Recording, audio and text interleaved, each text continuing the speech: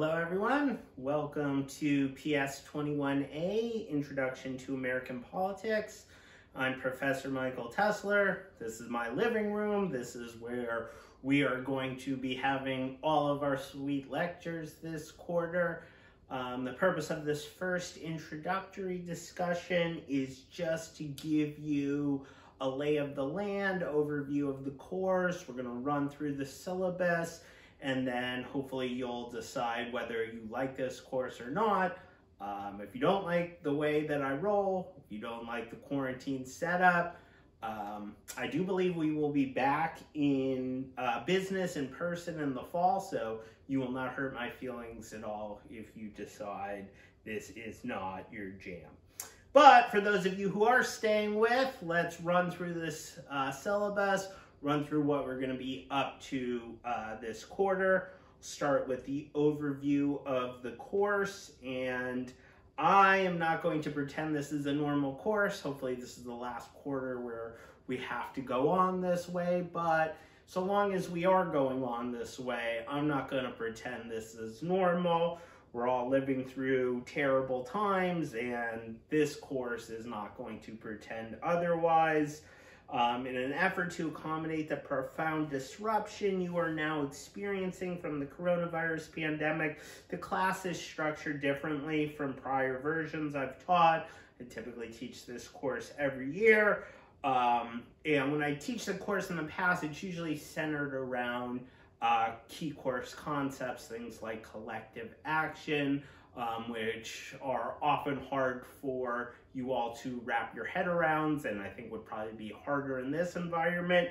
So instead, this class will be more focused on topics than concepts.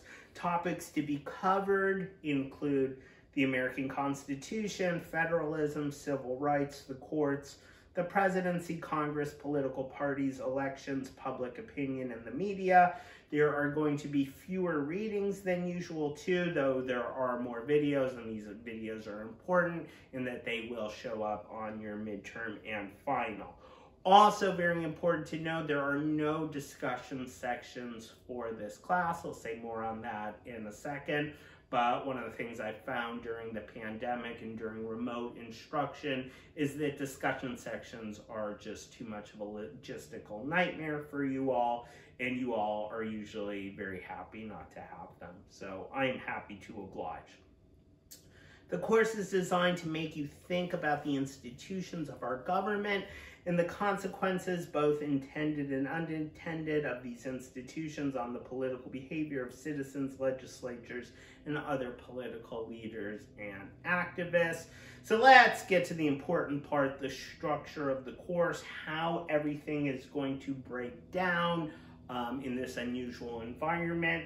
So every week is going to have its own page on Canvas. Each week's Canvas page will include video lecture, so I will record a video lecture or multiple video lectures for that week.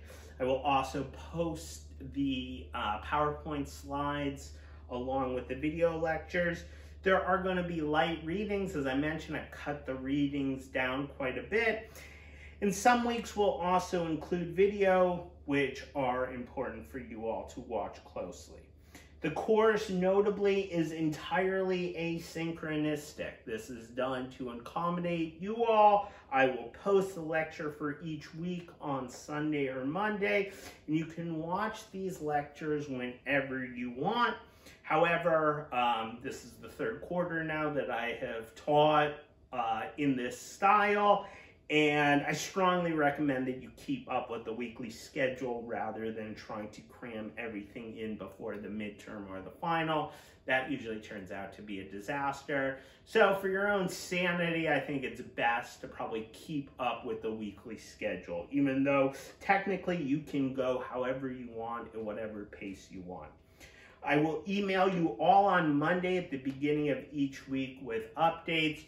Look for my updates. Oftentimes I'll use these updates too to highlight some events that are going on in the news and how they relate back to the course. Although we're currently in a time of things are a little more quiet than they were during the Trump era. So during the Trump era, like, regardless of what class I would take, there was a zillion things in the news each week that I could highlight that played into important course concepts. And that may be less so this time, but I'm sure there will be events that evoke key concepts and topics from the course. All right, so unlike prior versions of the course, which use this textbook called Logic of American Politics, there is not a textbook for you to purchase this course. We will be relying instead on this cool open source textbook, which is free for you all and can be found on the syllabus at this link. There's also links and PDFs on the front page of the Canvas website. All other required readings will be posted to the Canvas website for this course. All right, so let's get to how TAs will work. Later on in this week, I'll send out an email giving you, letting you know who your assigned TA is and what his or her office hours will be, how you can get in contact with them, etc. So as I mentioned, there are no weekly discussion sections for this course. However, you will all have an assigned TA. That TA will be the person who will grade your assignments and hold weekly office hours.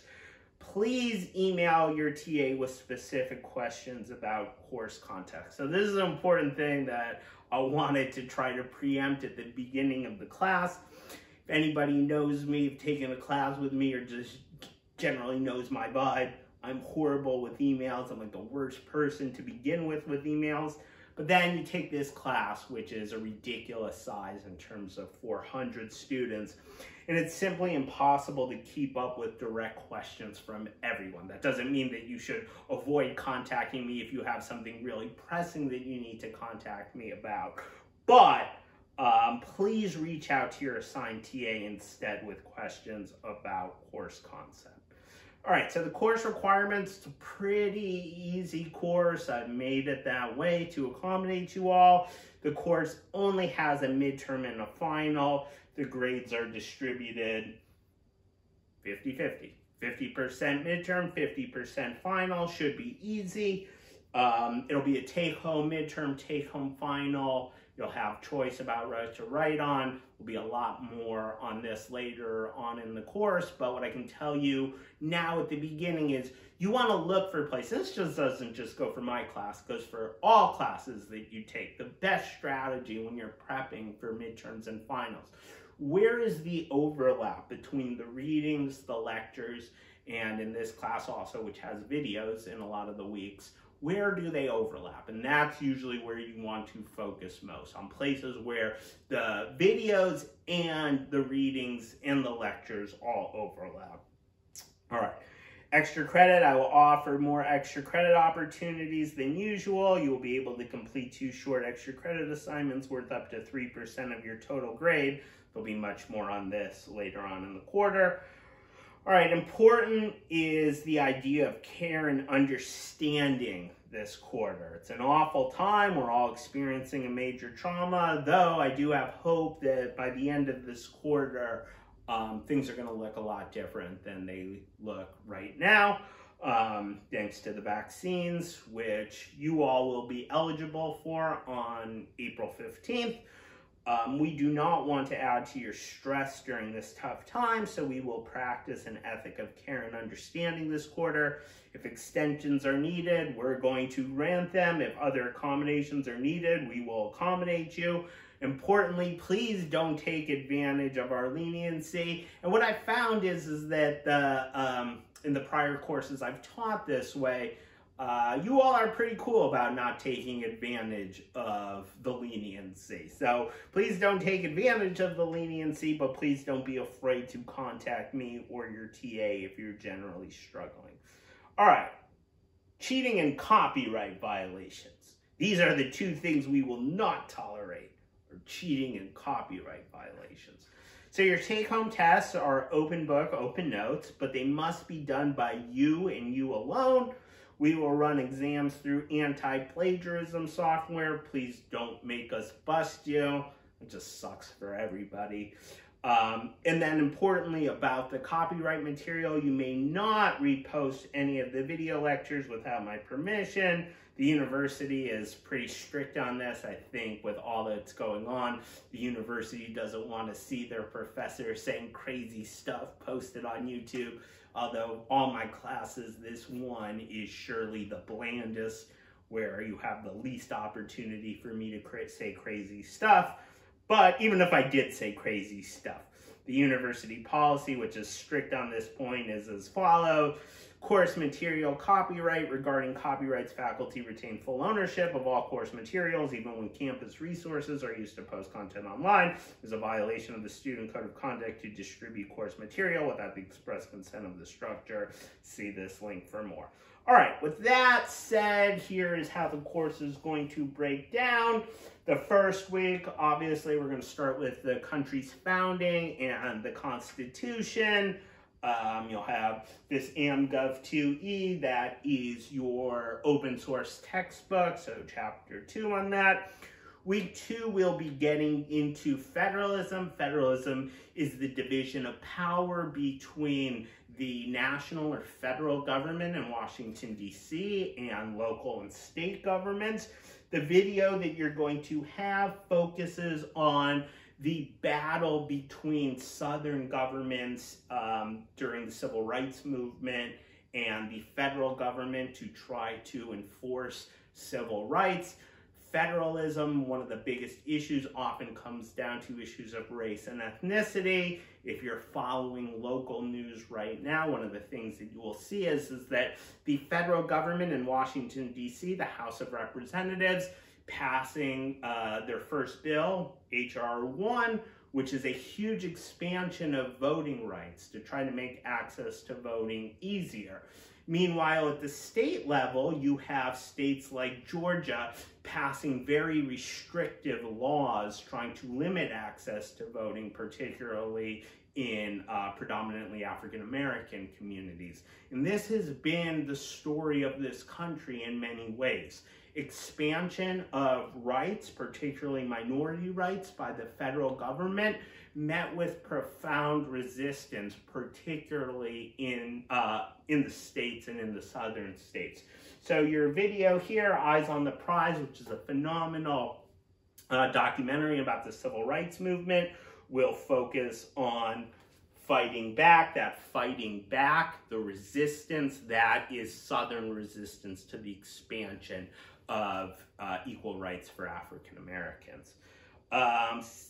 That will transition naturally into week 3, our discussion of civil rights and the efforts politically to expand rights for all the peeps.